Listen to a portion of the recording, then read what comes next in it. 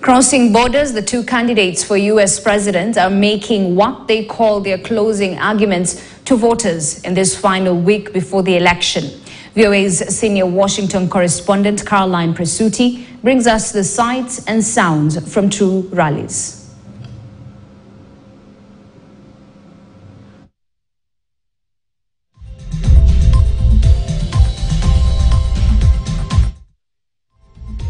We're getting to that story a bit later, but as we wait for it, the Council of Governors has urged the national government through the Ministry of Agriculture to allocate fertilizer funds and grants directly to county governments. The governors argue that agriculture is a devolved function and each county should be allocated its share to cater for their farmers' needs. Catherine Imuraget with these and other stories on the roundup. Speaking during a consultative meeting between the Council of Governors and the Ministry of Agriculture and Livestock Development at White Sands Resort in Mombasa, the governors reiterated the need to allocate funds directly to the county governments to cater for the needs of farmers and enhance food security in the country. We cannot have fertilizer. There is one size fits all for every part of Kenya. There are people who usually do crops that are different from what the fertilizer is meant for. The idea is how can we do our work better between the two levels of government. If there is no co-creation between the counties and the national government. Elsewhere, the third annual Pan-Africa Chemistry Network Congress 2024 has been held at the University of Nairobi in Nairobi. The event celebrating 16 years of significant achievements in the field of chemistry. The forum brought together over 200 stakeholders from various countries.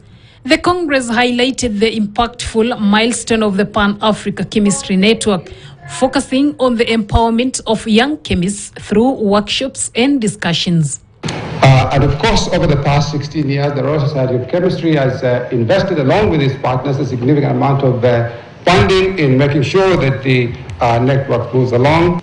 I encourage all delegates in this room and those who are part of the Pan-African Chemistry Network to double their efforts in providing solutions in the face of new challenges faced by the African agriculture.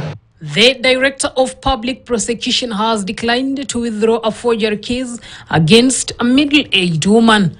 Faduma Maya, through a lawyer, had filed an application in the office of DPP seeking to have the case terminated, claiming that she was wrongly charged.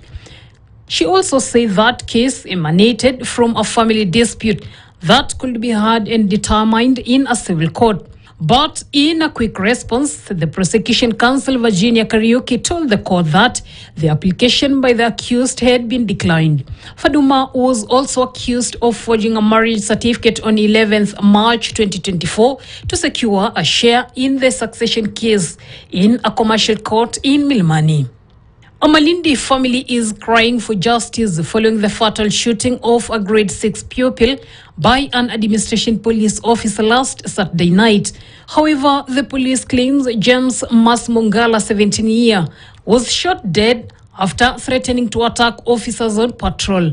Speaking to journalists at Malindi Community Human Rights Center, the boy's mother, Grace Kambi Idi Mulewa, said her son was innocent as he had no history of any criminal involvement. Catherine Imuraget, KTN News. Circling back to that story on the U.S. election, now the two candidates for U.S. president